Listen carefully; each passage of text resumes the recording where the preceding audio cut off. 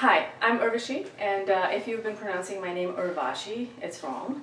It's just remember Urvashi rhymes with Hershey. And I'm Twosleevers, that's my blog. I'm one sleever. There's another sleever behind the camera. And I would like to walk you through the fundamentals of pot and pot cooking.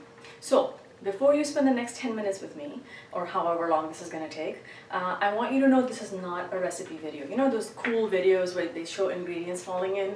This isn't one of those. And what this is, however, is a way for you to understand how pot and pot cooking works. And it's not as simple as take a pot, put another pot. I mean, it is that simple, but there's some basic principles behind it that you need to understand. And I feel like if you know those, then you'll be able to cook like a champ with these. Okay, so PowerPoint presentation, because this is what I do for a living, so bear with me. Okay, so pot and pot, it's just the practice of, this is your outside liner pot. You're going to put another pot or two or whatever you can fit into there, and you cook it together. Now, why would you bother? Like, why would you bother with this? Okay, I can think of at least 4 reasons, and if you guys think of more, type them in the comments and I'll update this presentation. But here's what it is. It's super efficient. You can cook multiple things at the same time. It helps slow down cooking, which I know is an oxymoron. You're thinking, I bought this thing because it was fast. Now she's wanting me to slow it down. I'll explain why. It actually does make sense. It's a water bath. So if you've seen people bake with a water bath, this is an automatic one of those. And then the other thing is you can kind of use it as a baker, and I'll show you how that works. So 4 reasons. I'm going to walk you through one by one each of those reasons. So in terms of efficiency, you can cook multiple things at the same time. The thing to think about is which things will cook within the same time period. So there are 2 things to remember. One is the item itself, right? Whether it's squash or potatoes or whatever. Squash takes a certain amount of time, potatoes take a certain amount of time. But you can change that by chopping it up and making it smaller so that these smaller things will cook faster. It's a little bit complicated, what us statisticians would call an interaction effect, because what's happening is not only do you need to be cognizant of the times that things cook together in, you have to understand that what pot and pot does is by elevating a dish outside of the liner, you're going to slow down the cooking. So think about it. This is the metal. Anything in direct contact with the metal is going to cook faster. Here's a steamer rack, and here's a cute little pot, which I love. I made a cake in it. Anyway, this second pot is elevated, so it's not getting the direct heat, so it's going to be a whole lot slower. So I'll try to create a chart for you guys at some point, but think about this. Rice and chicken bites, they'll cook within 5 minutes. So if you make my chicken biryani, it cooks all together. It's not a problem at all, okay? Rice and whole chicken, whole different ballgame. 25 minutes for the chicken, 5 minutes for the rice, not going to work.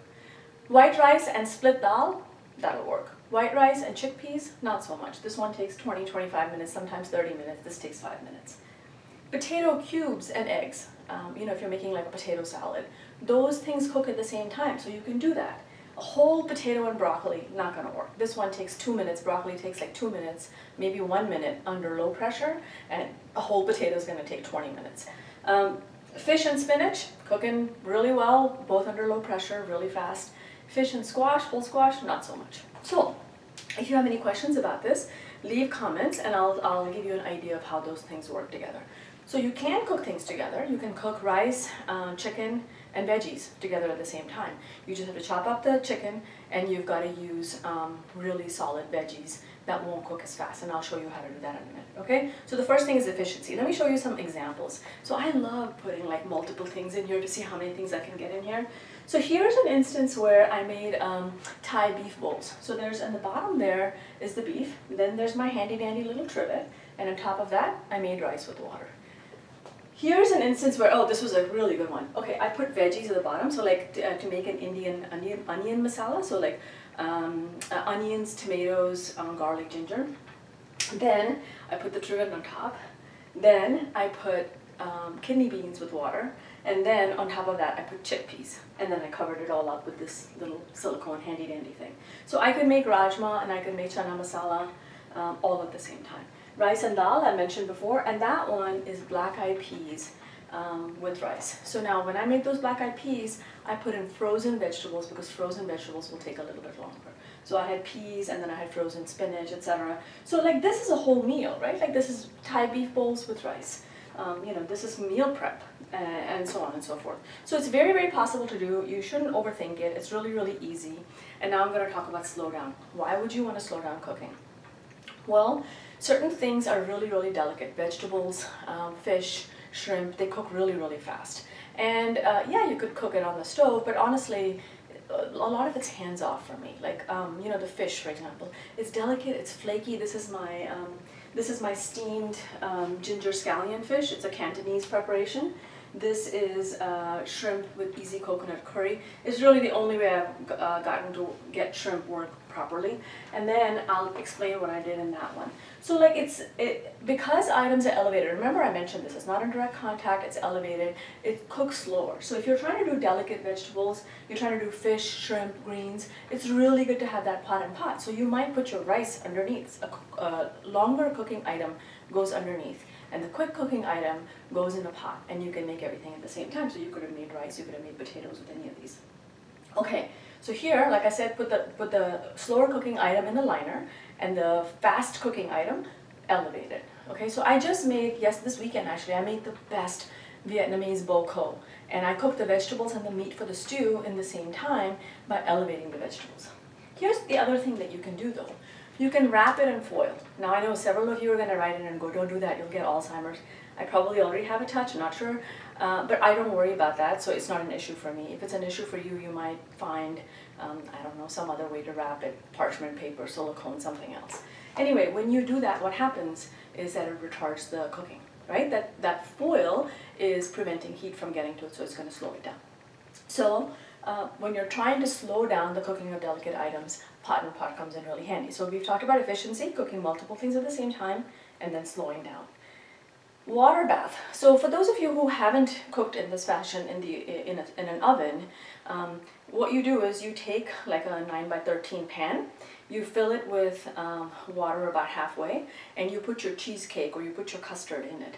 And what happens is the heat from the water around it is what helps cook it and prevents it from boiling. It slows it down a bit, it keeps it warm. So you get the smoothest custards, your cheesecake fits really well, it creates a moist environment so that the top doesn't crack.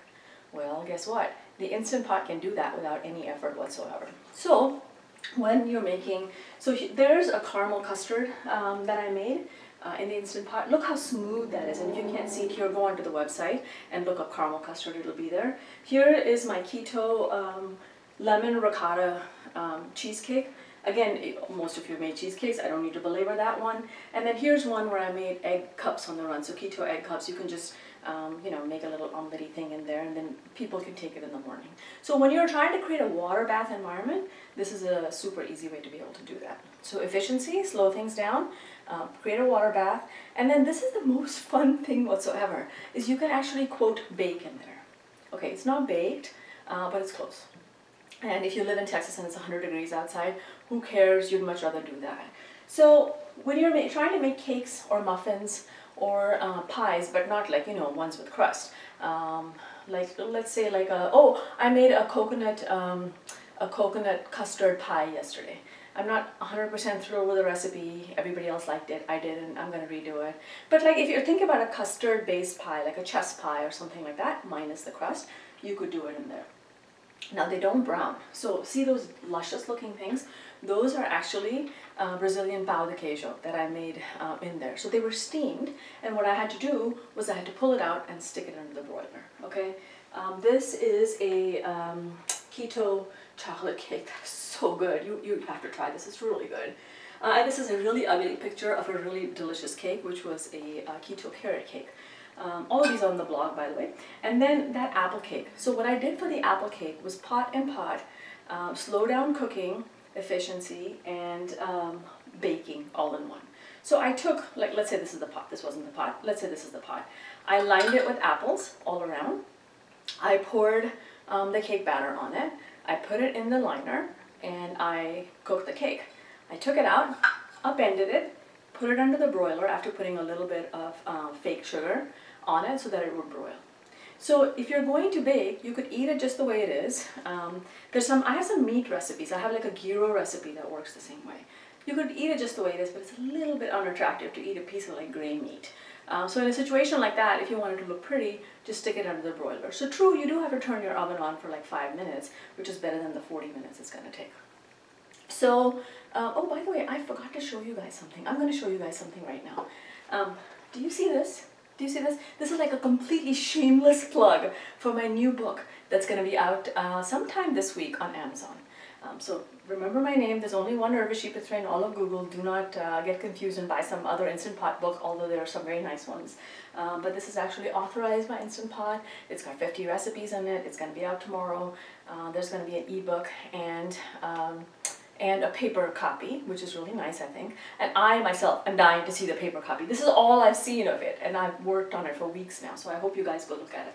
Okay, so I'm all over the place at this point, but we have 4 reasons you want to do pot and pot. Efficiency, you want to slow down the cooking of certain things, you're going to use it as a water bath, and you are going to use it as a baking device, if you will. Okay, now I'm going to do a whole video on containers that are appropriate, but I want you to look at this list of things that are suitable and things that are not. Okay, anything that is metallic. So the basic principle is if it can go in your oven, it can go in here. I do have a caveat about that I would like to extend.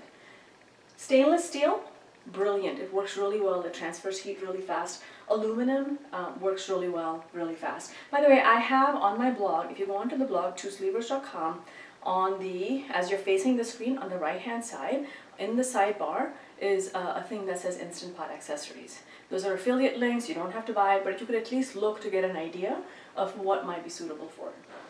So stainless steel, aluminum. I actually love silicone in here. And in the next video, I'll show you the things that I really like. Okay, the glass thing. So I am not a fan. The only times I use glass is for yogurt, when you're not actually heating it up. I've had a Pyrex measuring cup that was supposed to be heat proof explode in here and wasted my pork Szechuan soup, which I was not happy about. There are there's 2 kinds of Pyrex, from my understanding. The company changed formulas, and so the older one is borosilicate glass. It's safe to use. The other ones are not. So I don't, you feel free to do whatever, but make sure it's heat-proof glass. Absolutely do not use plastic, and absolutely do not use heat-safe glass.